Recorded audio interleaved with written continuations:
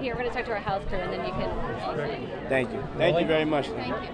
So many exciting film projects you've been involved in. Tell us what's special about this particular I saw this at the Cannes Film Festival. The first thing I did with the Weinstein Group. We were lucky and more privileged enough to win an Oscar for it with Undefeated.